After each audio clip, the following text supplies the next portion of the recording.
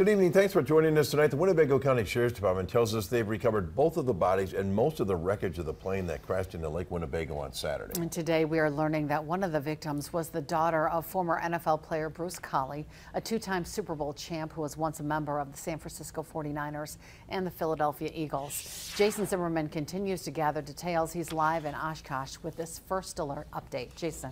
Cami, we now know that the pilot of that aircraft was 30-year-old Devyn Reiley, the oldest daughter of Bruce Collie. Collie today went on social media to confirm the information and reflect on this tragic loss. High above Lake Winnebago Saturday morning, a number of witnesses say they heard a plane descending in a hurry just after it took off from EAA Air Venture. We heard a big bang, and the time I got turned around, I did not see anything. So I took off with the rest of the boats. When we got on scene, there was a guy that had side image on the boat and stuff, keep figure where the plane was.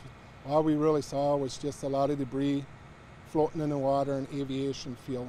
After the crash, the pilot was identified as Devyn Reiley of Guadalupe, Texas, who died along with her co-pilot, 20-year-old Zach Collie Marino.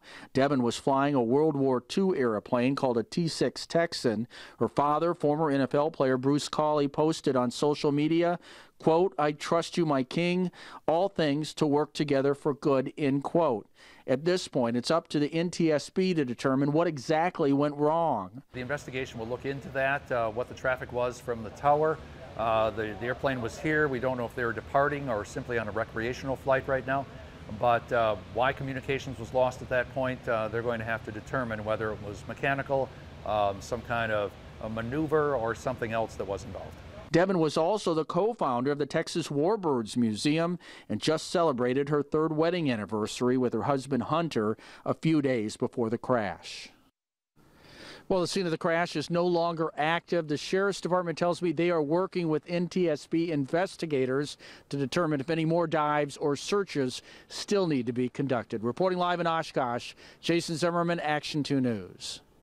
Thank you, Jason. Hours after that crash, there was a mid-air collision near the ultralight runway Saturday afternoon between a helicopter and a gyrocopter. The pilot, 69-year-old Mark Peterson of Foley, Alabama, and passenger 72-year-old Tom Voles of Amelia, Ohio, both died. EAA officials tell us 2 other people were injured but remain in stable condition but did not release their names. This is the first time since 1992 that more than one deadly crash occurred in connection to AirVenture.